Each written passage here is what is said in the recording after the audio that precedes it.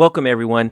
My name is Richard Buckner. I am one of the evangelists in the GPCC, Greater Philadelphia Church of Christ. And what I'm doing is recording a lesson that I gave a couple of weeks ago to one of our groups for a midweek, a Wednesday night. We did it over Google Meet. And at the time, Google Meet, we were not able to record the class live. There was something on the back end that at that time just prevented us from recording the class. So I decided to record the class. For those who missed it, I got enough emails of people inquiring, hey, can I get access to that class? And me letting them know, hey, we didn't have that class. And I thought, hey, well, I got the notes, everything I can record in my own home and then post it up on YouTube. And voila, we are here. So welcome wherever you're at. If you are listening to us in your home, or I guess it would be in your home in this state of affairs. Maybe you could be listening as you're driving or walking or whatnot. Hopefully you are social distancing yourself. But I'm glad that you are here and with us, and I hope that this class is very helpful for you. So again, I want to extend a hello and welcome to all of you. Again, the circumstances are still a bit weird. 3 weeks ago when I gave this class, the circumstances were weird, and they still are weird.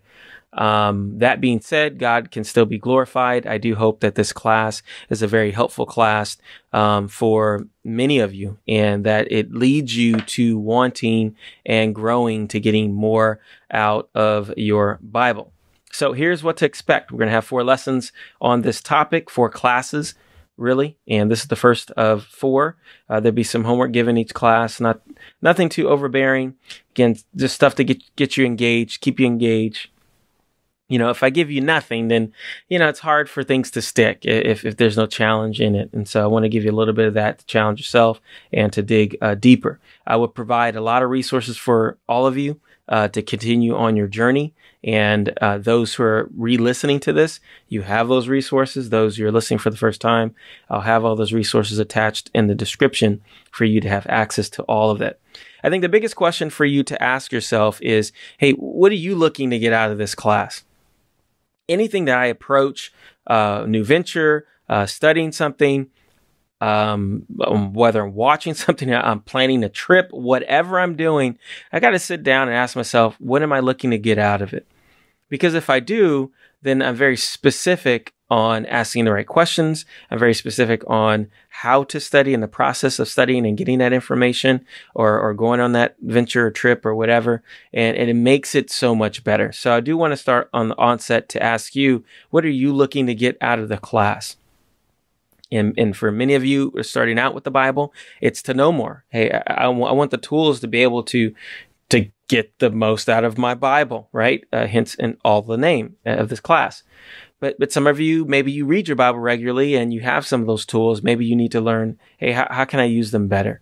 I want to enhance my Bible reading. I know the basics. I can get around for most of it. I have certain authors that I like. I have books that I go to for reference, but I want to know more. And then some of you, you're coming in here, you've gone to further schooling, maybe seminary, maybe you studied, maybe you got your MDiv, what have you. Maybe you lead churches. There's a lot. This class is not really geared for you, and you probably already know that. Maybe spark curiosity. Maybe you just want to know what's being taught and what's out there. I'm glad that you're here and you're sitting in on it. But you know, and I know that this class isn't necessarily for you, though I hope to pique your interest in certain things that I'm reading currently, things that I want to glean from you. The next slide, I'll give my email to be in dialogue and some good, healthy debate and asking a lot of questions. I'm always on the prowl, if you will, for great material. I love to be challenged in my faith and because it drives me to dig deeper in my Bible. And so for you guys at that kind of top tier advance, you're here. I'm glad you're here. I hopefully give you references to books you haven't read, and then vice versa. You can do the same for me. Okay. So like I mentioned, here's my email. Please email me I want to be in dialogue with you. If it's just to say, hey, I have a question, or hey, thank you for the class, that always encourages me. Go through all the emails, and I try to respond to people as much as possible, unless it's I'm sending something out in batch, like people ask me for notes at the end of the class, and I'm just going to email them out in batch. But if you send a personal email, I will respond to you and try my best to respond to you. And I'm very encouraged all the time when people show their gratitude and take the time, because I know how hard it is, especially during this time and given the circumstances right now, for you to take a moment to listen and to find this YouTube channel and this particular video for whatever reason, or maybe you forwarded it to someone and you're listening to it because your friend told you about it. I'm really grateful, and thank you for listening. So let's hop on in. Now, you're looking at a background here right now of camera equipment, and for me, this is my new venture. You're talking about ventures and doing things, and the question I ask myself is, can I afford this? That's the starting question that I want to ask myself. The real questions. No, this is camera equipment, and for those of you who are photographers, you see all this different stuff, and you can probably label it and know what it's used for and know how much it costs. But for those you don't, you know that this is equipment, and if I have these things, the assumption is going to help me take better pictures. In theory, yes. But on a basic fundamental level, and this will make sense in terms of Bible reading, getting the most out of your Bible, to take a great picture is going to start with you knowing how to take a great picture. It's not going to start with you getting all these fancy tools, and learn how to do all these fancy tools. It is you learning the fundamentals of taking a great photo. Without the tools, without the flashiness, it's just you understanding what composition is of taking a great photo. And it's the same way for the Bible. No matter what you surround yourself with, there's a ton of tools out there, same as these in a biblical standpoint, in terms of lenses and battery packs and recorders and tripods and all the different things that we can see here. At the end of the day, can you read your Bible effectively? Because you have the commentaries, the dictionaries, you have the Greek and Hebrew lexicons, historical maps, historical timelines, and that character studies, lecture series, whatever, books upon books upon books upon books, lectures upon lectures, anything you get. If you don't know how to read your Bible, these tools will confuse you, will only make your findings be in error if you don't know how to use them. It's not going to help you take a great picture of what God is saying. You need to learn how to do that without all those things, just simply reading your Bible and getting the most out of it. We'll talk about, and I'll share kind of what the further classes of how to use those tools, because these tools are incredible. I love the tools I have. But again, it's going to start with me learning how to read my Bible. And so I'm excited about that. And this next verse really encapsulates exactly what I feel and believe about the Bible and the scriptures. In Ephesians 3:16 through 18 is becoming one of my favorite verses these days. It says, I pray that from his glorious and limited resources, he will empower you with inner strength through his Spirit. And then Christ will make his home in your hearts as you trust in him. Your roots will grow down in God's love and keep you strong. And may you have the power to understand, all as God's people should, how wide, how long, how high, and how deep his love is. Wow. How amazing is that? You're looking at the next slide. I've just kind of highlighted key words that really jump out at me. Unlimited resources. Right? Paul starts off with really just describing God's love and knowing him and what his love brings. The reason why I love this verse is because it really explains how I feel about the Bible. The Bible is highly concentrated goodness of unlimited resources to empower you with inner strength in your spirit, to keep you strong, and for you to understand its power of how wide and how long and how high and how deep the scriptures are. And it's not too far from this verse. I mean, we know that his word, God is love, and really the Bible is a love letter, and describing through detail, whether it's Old Testament through stories and narrative, and we'll talk about that in a little bit, or specific teaching as you get into the New Testament. It is describing how wide, how long, how high, how deep God's love is. And to me, that is the Bible. And I love this verse, and I hope it inspires you as we dig deeper and getting the most out of our Bible. There's a lot to get out of it, right? And we're not straining. It's not like we've all read the Bible. It was only like 5 pages and we're straining for truth. No, we are mining. We are in this cavernous, cave looking out, and there's so much to be mined. I don't know if you've ever seen those Nat Geo or Natural Geographic type shows where they go cave diving into these incredible wonders of the world. And it's just so vast and empty and so much to explore. That is the Bible. There's so much to mine, and understanding how to mine for it and where to look for it is all in the key of finding the right, or finding those awesome jewels that are there. So I'm excited. I'm excited to jump into this class. This is class 1. Thank you for joining us. Again, if you're listening to us the second time, thank you for doing that. And so in this class, here's what to expect. The first class, which is tonight, we're going to talk about storytelling. And this is important to me in all of my journeys. Before I picked up any commentary or got any kind of outside tool to help me in my Bible reading, it was just me simply sitting down and understanding the Bible, understanding the mode or genre it was written in. And when you do that, it just really helps you take in more. It helps you to be more inquisitive, and it teaches you really the first thing is to understand the scriptures the way the scriptures were intended to be read. And so we're going to talk about that tonight in terms of storytelling.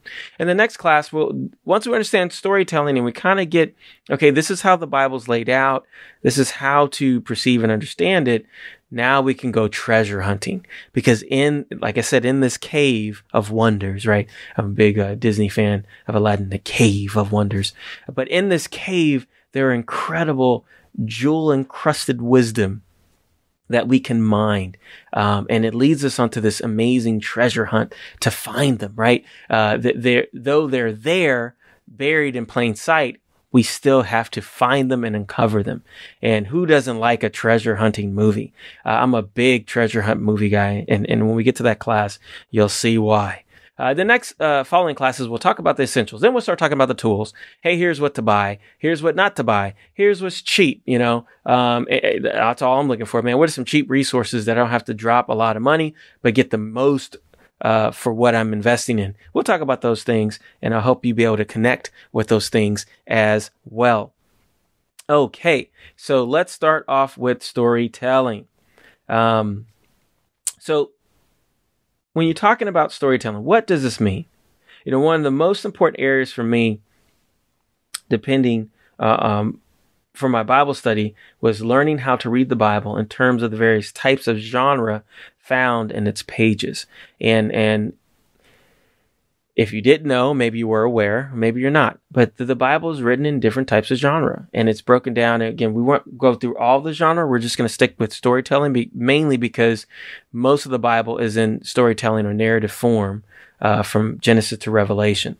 And again, when you're talking about genres of literature, it's historical. You have more of a narrative form. You have more kind of, I want to say medical, but I don't have my list in front of me, but more of a documentary type of instructional form, right? When you look at Leviticus, it's not narrative and it's not history so much, but it is written in a very kind of medical type form where it's like, this, don't do this, do this, don't do this, do that, and it's, which could be dry. It's not the best type of genre of literature we like, but it's there. It's in the scriptures. But like I mentioned, most of the Bible is in narrative form. You know, we go from Genesis through the history books, not including some of the Psalms and Proverbs. Is not so much included in there, but we'll kind of cover all of that. But some of the major prophets, not all of them. And also in the New Testament, you get into all of the Gospels, Acts, all in narrative form. Not so much of the epistles and letters. Some you can glean that, but not so much. Revelations is kind of told in a narrative form. And so that's what we're going to camp out on, is talking about storytelling. That's the genre of literature we're gonna camp in on. And I think if you master that, you're going to get most of what you're going to get the most out of your Bible, right? You're going to be able to learn and discern kind of what the author was doing and what he's trying to do to really get you to see certain points. And you just glean so much more, again, digging for those truths. You know, we understand genres, like I mentioned before. We look at movies. Genres is not too unfamiliar to us when we think of movies. And, you know, when you look at these posters, I try to pick the most popular movies. I mean, they hang on being more dated, which tells you how old I am. But these are some of my favorite movies. But immediately we could tell, even if you've never seen these movies, you know, maybe you're young and you're like, I don't even know what these movies are. You can tell by the posters what they convey, right? E.T., you're talking sci-fi fantasy, right? That's the genre you're getting into. And when you walk in there, that's kind of what you're expecting. How do we know? There's a picture of space. There's this weird looking creature that we don't have on Earth. The name says extraterrestrial, right? The bike is flying near a moon. I don't get comedy. I guess you can kind of say, well, that looks funny, but I don't get a sense of comedy. No one's like laughing and bowling over, right? I definitely don't get a sense of romance. Be a strange romance, but I don't get a sense of romance. And get more of sci-fi.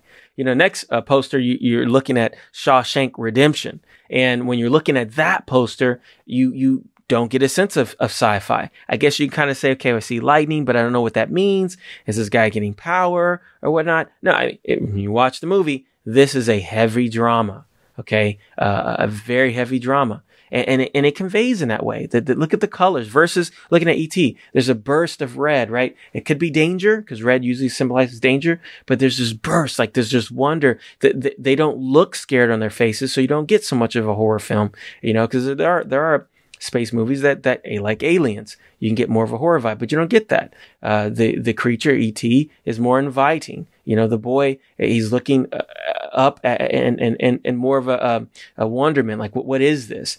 When you look at Shawshank Redemption, you get more of the darker tones, the blues, you know, literally the color blue and the blues. You know, you see a cop in the picture. You see shadowed figures where part of their face is illuminated, the other part isn't. I mean, and you can not even watching a movie. You get to see, okay, I know what I'm getting to. This genre is going to be a little darker. Maybe there's crime. I see a cop. Maybe, I don't know. But when you watch a movie, very heavy drama. Now, Princess Bride is a little confusing. You kind of think, do I know what I'm getting myself into? I don't really know. But at least you think, okay, this has got to be a romance. Now, obviously, you watch the movie, it's a comedy, a very heavy comedy. I love this film. If you have not seen any of these films, please go watch these films and treat yourself. But you can see in the title, The Princess Bride. So there's got to be some type of romance. There's some type of relationship there. You see two silhouetted figures. Again, I don't get a sci-fi vibe. I can get a fantasy vibe. You know, see the clouds, and in the distance you see what seems like a castle, and in columns, you know, it's kind of an older time. But I get more of the heavy influence of romance when I see this. And so when I'm going to this movie, I'm not expecting heavy drama. I'm not expecting a sci-fi movie or sci-fi thriller. I'm expecting a romance. Now, again, when you watch this, if you only see this poster, you're going to be treated to, oh man, this is incredibly funny. Now, that may throw you off if you really wanted a serious romance movie, but, you know, we understand genre. It comes to us very intuitively. And, you know, for those who watch a lot of movies or even read novels, you know what you're getting by the title or by the author or by the section in the bookstore. You know what you're getting. When we approach the Bible, many times we approach it like a textbook. Now, that's great for certain books of the Bible that read that way, but that's not great if majority of the Bible doesn't read that way. You're missing a lot of what the author's trying to do because you're not in the right mindset for that genre of literature. Again, for example, if I walked into Shawshank Redemption expecting a comedy, I'm going to be severely disappointed. And in fact, enraged. And I'm going to miss out on a really great drama movie. And man, and that's sad that I walk out. I thought it was going to be a comedy. This movie was garbage. And really, that was far from what the director and writer intended it to be. And so again, enough said about that. You understand. Now, let me take this example even further. Not so much what I've already said, but to really dive into this idea of when you understand dramas, you really get to some good stuff. So you see this movie poster of Knives Out. Now, again, I got my degree in graphic design. I love breaking down images and placement and composition. It's just a beautiful thing. And this is a beautiful movie. Automatically stands out. You see Knives Out. Okay, danger, right? The V has a sharp edge. Even the magnifying glass has a sharp edge to end of it. Murder is involved, right? You see the magnifying glass. There's kind of a detective story, a whodunit. If you've seen this movie, one of my favorite movies of 2019, released in November time around Thanksgiving. Incredible movie. And it's a whodunit, a murder mystery. And again, you can even see the composition of how the actors are placed. All of them are behind what is the central character. We can assume that's the character who is murdered. Spoiler alert. If you watch the trailers, don't get mad at me. It's in the trailers. But you can see that. You can see how they're placed. Who is it? We don't know who it is. We got to look for it. The reason why I'm showing this example to really embellish and drive home the point genre matters is that this is the type of genre I love the most. I love murder mystery genres. I love being able to walk in and really break down and decipher a good murder mystery. And Knives Out is a great one. Please go see that. Again, PG-13, there's some language in there, go online. You can go to Kids in Mind. Kids in Mind's a great resource. Or, there was another media one. If you email me, I'll give you another one, but some great ones to help tell you exactly what's in the film. Make sure that as Christians that we're protecting ourselves. But I love going to a murder mystery because in a murder mystery, the director and really the writer, and the director too, because the director is giving you, pointing you what to look at and what to see. But the director and writer are getting you to focus in on two questions really, or two aspects really. One is carefully paying attention to what is seen because the clues are in plain sight. And in getting you to ask the right questions, right? That's what a good murder mystery really gets you engaged for. I want to really carefully look at every scene and just, and in every corner of the scene. There's no real estate on that screen that's gone empty, right? Everything is up for grabs, for something to give me something. So I got to pay attention. And then secondly, I got to ask the right question. Who is that? Why are they leaving? Why did they leave at this time and not that time? Why are they talking to this person? Why are they talking to that person? Right? It's going to get you to ask the right questions. And if you do those two things, it could lead you finding out who was the real murderer. The Bible is the exact same way when you're approaching it and understanding what genre it is in. And so, especially in a narrative form, you're asking yourself those same questions. You're paying careful attention to the text and you're asking the right questions. Why was this character put in the beginning of the chapter? Why was this character's race mentioned? I should pay attention to that. Why was the locations of all of the different characters mentioned? I should pay attention to that. Why does this character all of a sudden pops in partly way through the chapter? I should pay attention to that. The author is doing something much like any other author that's writing a story, is getting you to see the point that they want you to see. Now, you may say, well, what are you saying, Richard? Are you saying like the Bible's a novel, the Bible's fiction? No, that's not what I'm saying. The Bible's the truth. It's from the Word of God, but it's written by people, right? And not to say that that's fault. God used them, carried along. 2 Peter 2:20 talks about that people are carried along by the Holy Spirit, as it, and Corinthians talks about that we are God's ambassadors, that He's making His appeal to the world through us. So He works through people. But people wrote it in a way, again, authored by God, to get a point, to get us to see something. And we get the most out of our Bibles if we see it, if we pay attention to it, the same way you would, hence, a movie like A Knives Out. So let's talk about some of those tools. Let's talk about some of those ways for you to get the most out of your Bible when you see it as biblical narrative. And here's some of the key points.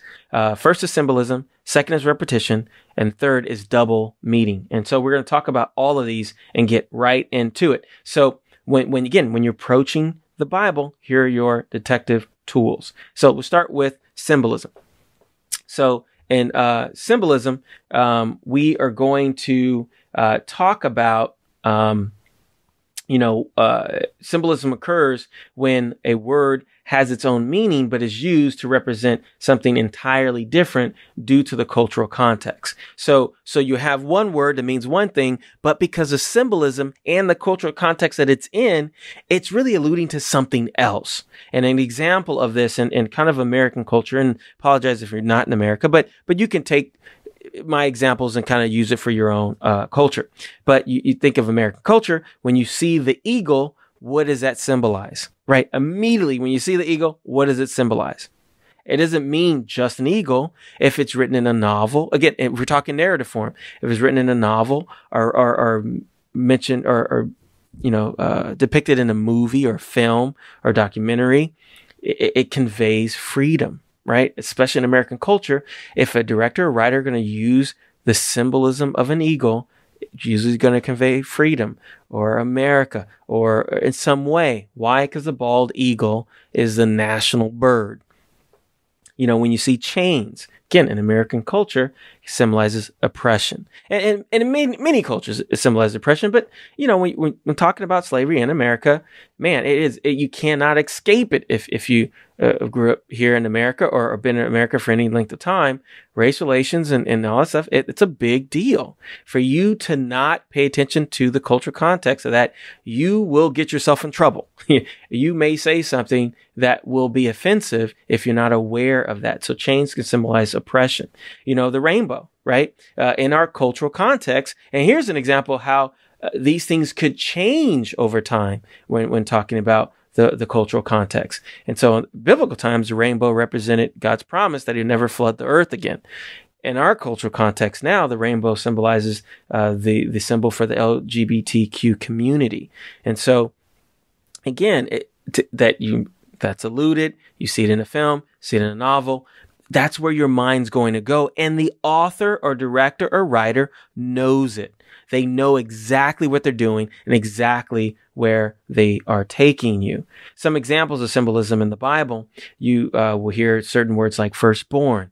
That means something. Not just that they were the first that was born. It means so much more deeper than that in terms of heir and blessing, male, birthright. The author uses that term. It's weighted in its symbolism. Numbers. All kinds of numbers have symbolism in the scriptures. 1, 3, 6, 7, 10, 12. All of them do. Those are some of the ones that really do. Again, I'll refer to some materials in the notes about some podcasts or lectures on numbers. Animals hold a lot of symbolism in the Bible. Snakes, serpents, deceptive, dove being purity or Holy Spirit or newness, right? The sea has its own symbolism. And this was kind of cool for me learning over the past year in reading a lot of culture context for the Old Testament or Tanakh. Man, it's so cool to see that. And in the Mesopotamian culture, way back, or Canaanite culture way back, you had these stories of their gods, like Marduk defeating Tiamat, or Baal defeating Yam. Like these gods defeating the gods of the sea. The sea stood for chaos and something to be feared and to be tamed only by the gods. And so I'll put some references down. There's a great article in a Bible dictionary that I came across that can explain all of that. Really awesome stuff. So next, we'll look at repetition. So repetition, looking at words or phrases that jump out, that jump out as important as because they're being repeated throughout the text. And that don't need much explanation, but in any story, if a certain word is continually used, will convey something, just something that the author is trying, or the director or writer is trying to get you to pay attention to. Some examples biblically is in the book of Judges, chapter 2, 3, 4, 6, 10, 13, all have some form of the phrase, Israelites did evil in the eyes of the Lord. What does the author want you to get? That Israelites were cray-cray. Like, they were doing things that were just off kilter, that was just bugging God. And they were not living right by the Lord. And so again, that is an example of what we see when it comes to repetition and looking at repetition. There's another way as well of looking in repetition is in Genesis 3, the word naked. There's a great podcast on that I'll put in the notes for you to look at and listen to, and really a great book as well for you to read. It covers that whole section. But the word naked was important. It was strange that all the things that Adam and Eve eat from the tree, totally disobey God. God comes in, and what he's concerned with is, who told you were naked? You read that, you're like, in our culture, like, well, it's kind of weird to walk around naked, I'll wear clothes now. But when you go back and look at that, it's like, well, that's a weird thing to focus on. Like, why would you ask that question? You should be asking that question, why'd you disobey me? Like, or like, now I'm going to punish you. Like, who told you to disobey me? Not who told you were naked, right? And so there's some great stuff there because that word is repeated. And when you dive into the actual language of the Hebrew, it pops up even there as well. And language is very limiting as well in terms of the Bible, both written in Hebrew, Aramaic, and Greek. We do lose some of what the author's trying to do because of language. But that's where the cool tools and commentaries can really help you fill in the gap. Lastly, double meaning. These are words or phrases that can be interpreted more than one way, either in terms of deliberate or ambiguity or an irony. Look at the use of figurative language for great examples. The way we use metaphors in a statement, at times don't really make sense, or certain words that we'll combine to make something, or something that means, something different. Like some examples kind of in our own culture, couch potato, right? Or heart of stone, or black sheep. Those words in of themselves don't really make sense unless you understand the cultural context and let you understand how those words are used. You're like, okay, all right, I kind of get that. Almost like idioms. Now, again, not apples to apples, but you kind of get the same flavor of it. Some examples in the scriptures, the term "son of man." There's a lot of double meaning to it. The term generally means humanity, but obviously means deeper the way Jesus was using it. Again, the gospel is in narrative form, and how it's written and what was recorded. Jesus saying "son of man" meant something. And I don't think it's coincidence that "son of man" pops up in Matthew, because the audience of Matthew was primarily Jews who would understand that reference.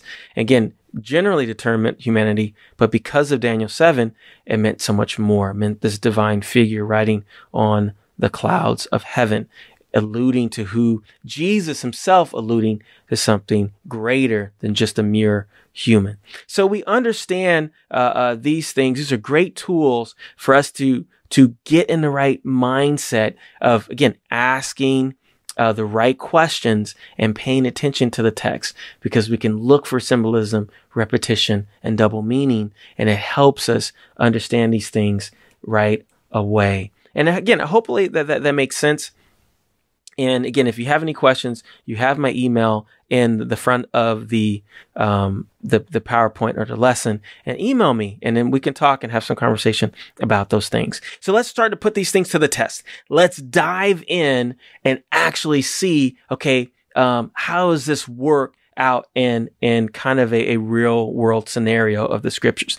Turn over this to 2 Samuel 13, and we're going to look at just 2 verses. And in those 2 verses are chock filled of some great stuff. Again, in light of the storytelling narrative form, so much we can glean out if we understand that that's the genre that we are in. So if you're not familiar with 2 Samuel 13, this gets into the story, very sad and gruesome story of David's kids, and you have some main characters we'll read in a little bit of David's son Absalom. You have David's daughter Tamar and David's son Amnon, and we're going to talk about how those characters play, but using symbolism, using double meaning, and our techniques for that and repetition, we'll find out some clues. So let's hop in.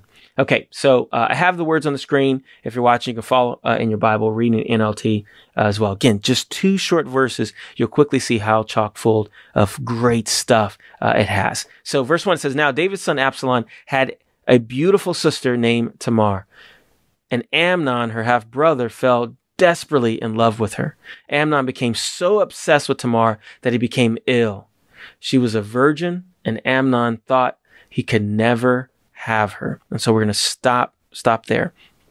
Now, I'll put in the notes that you'll be able to get. There's a great book on this that a lot of this materials come from, as well as a podcast I'll put in there as well that I got out of this. But it's called Narrative Art in the Bible. And I'm going through that currently right now. And it's just great. It just spells out exactly how you dissect these stories, these accounts in the Tanakh and the Old Testament, and break them down. And there's some great explanations of how to see it. Now, for purposes in your study, the way we're going to break down the scripture really relies on the version of Bible that you're reading. Now, again, and you'll say, well, any version, it's all God's word. And it is. But translators, again, like us talking about the narrative form, they have an agenda of how, I don't want to say agenda is very strong, but they do lean on how they translate the Bible. And again, nothing to take away, nothing to mislead, but when you come to a word which can mean a lot of things, you're going to have certain schools of thought hang on one way of translating that word.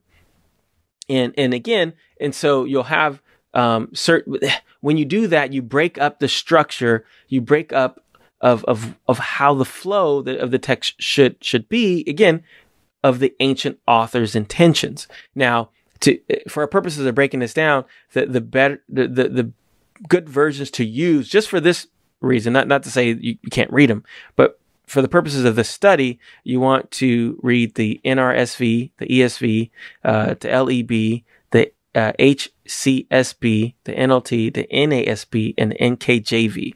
Kind of lays out the structure we're going to break down in this narrative form that makes a lot of sense into the story. Now, other versions will kind of rearrange it. But for the purposes, you can stick to those versions. Don't worry about that. They'll be in the notes. So let's begin. Okay, so we're told 4 things about the protagonists. We're talking about their names: Absalom, Tamar, Amnon. Their family relations: David's son, sister, again, David's son, and the order of the characters. Third, we're told about Tamar's external appearance. She's beautiful, right? We're given that. And lastly, we're told about Amnon's feelings about Tamar, that he loved her. All of these features are crucial to the story, and just the first 2 verses for us to understand. The names are needed, of course, so that it's possible for us to identify the characters in the narrative. The family ties between individuals is important for us to constitute the basis of their relationships in this narrative. Tamar's beauty undoubtedly is a reason for Amnon's love for her, right? We can get that by reading it, and thus follows of how things played out. But the way the verse is structured is really incredible. And so we're going to break break that down right now. So we first start off with David's son Absalom had a beautiful sister. Now this is crazy to think, like, you read that like, okay, but when you break it down, you see what the author is doing. Again, in terms of a narrative form, we see what the author is doing. It says David's son Absalom had a beautiful sister. It doesn't say David had a beautiful daughter. Okay, so the author's already trying to get us to see something, that Absalom and his sister have more of a connection than David does, or at least in this, given the story, because David is really pushed to the side, and Absalom and his sister are more tightly close together, right? Author easily could have said David's son Absalom and David's daughter Tamar, but that's not what the author did. Did you catch that? Next, we get the outward appearance, beautiful sister. That not only just a beautiful sister because Amnon felt that way, but beautiful sister in general. Like, her beauty was something that was known. Her beauty was something that had been, it's not hidden. It's not something you're like, I don't know, kind of. No, I mean, it's we get that right from the jump. Even before Amnon comes into the picture, we get that she is beautiful. We get that illusion, man, that she is beautiful. Okay, next, we get that Amnon, her half-brother. This is important. Amnon, her half-brother. Well, why is that important? Well, if it starts off with David's son Absalom and his beautiful sister, connecting Absalom and Tamar together as being close, and then following Amnon, her half-brother, the author's laying out, we can assume that Absalom and Tamar are blood, right? Same mother, same father. Amnon isn't. Amnon's on the outside. Amnon, same father, different mother, right? And it's already building this intrigue here. You have Absalom, who seemingly has a relationship, a close relationship with Tamar, and then in comes Amnon, who's not even same parents, but only connection through David. And David's already kind of out of the picture just in that first verse. That he's a character, but off to the side of the stage, and you can already see the build of this opposition, and even the way the words are laid. You have Absalom, Tamar, and Amnon, right? Tamar is in between both these polar opposites of Absalom and Amnon, right? Absalom, her beloved brother, and Amnon, who will, again, if you read the story, Amnon ends up, because of his obsession, ends up raping Tamar and disgracing her and causing shame to not only her, but just the rest of her life. Like, no one's going to remarry her because she's been defiled, right? In that way. And Absalom ends up out of anger and rage because of his relationship, ends up killing Amnon in the process. And King David sits and watches it all, right? And so again, but if you did not read the story, there's so much chock full in these two verses that can lead you to say, wow, this is not good. This is not good, and I don't know where this is going, right? That's what we can see. And that's the power of understanding the text. That's the power of understanding the narrative that the text and the lens that we see the text, that we see what the author is doing. The author is setting us up. The author is really laying the groundwork, making it very easy for us to see where this story is going. And if we pay attention to it, we'll get the clues. We pay attention to the text and ask the right questions. Again, some of the questions that come out for me is, okay, well, who is Absalom? Okay, I can ask the question that he seemingly must have this relationship with this woman, this woman Tamar, and why isn't David named? Why isn't David said that that's David's son and daughter? Right? Like, those are questions you can ask yourself. And when you're reading text, you should be asking yourself, okay, why is Amnon being labeled the half brother? Like, why is that right there for everyone to see? There's a reason for it, right? And then we go on to the next verses as we read Amnon becoming obsessed with Tamar, that he became ill. We get a sense of what this is not just obsession. How she looks great. This is like, it is obsession, but this is like creepy. I'm standing outside your window when it's raining. Relationship here. This guy has gone overboard and his infatuation with his half sister, right? But then we're also given the clue into that she was a virgin, which really sets up why the disgrace is so just hard and difficult for Tamar and unbearable for her. It's a death sentence for a woman in that time. It's a death sentence for you to be defiled. Who will marry you, right? The only option you have is to marry your half brother. And in the story, he didn't want to have anything to do with her. And she's like, well, you might as well have killed me, because now I will just live the rest of my days just as a widow, right? Or kids, but just unmarried. And that's, sadly, in our day and age, things are much different, or getting to be more and more different and better for women. But in this time, it wasn't. And that's the only thing you can hang on is to be married and have kids and to carry on the family lineage. But for that to be taken away from you prematurely is just such a death sentence for you, And so again, short and sweet of looking at these verses, short and sweet, but there's so much in there. And again, I'll put some in the notes for you to read some more. Please, again, for those in that kind of top tier of Bible knowledge, pick up that book that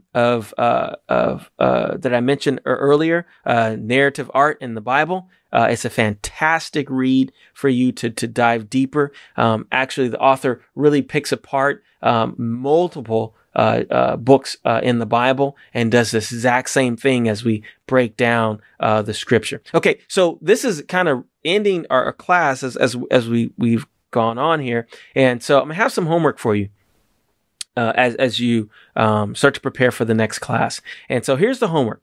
I want for you to read the book of Ruth, because when we come back, we are going to break that down. I'll probably break down the first chapter, maybe a little bit of the second chapter, but we'll break that book down to use the same tools that we talked about, looking at the symbolism, looking at repetition, and looking at double meaning. And so read the book of Ruth, and then before you listen to the next class or watch the next class, go watch a whodunit film genre, right, or murder mystery. To again, if you're sensitive to it, don't worry about it.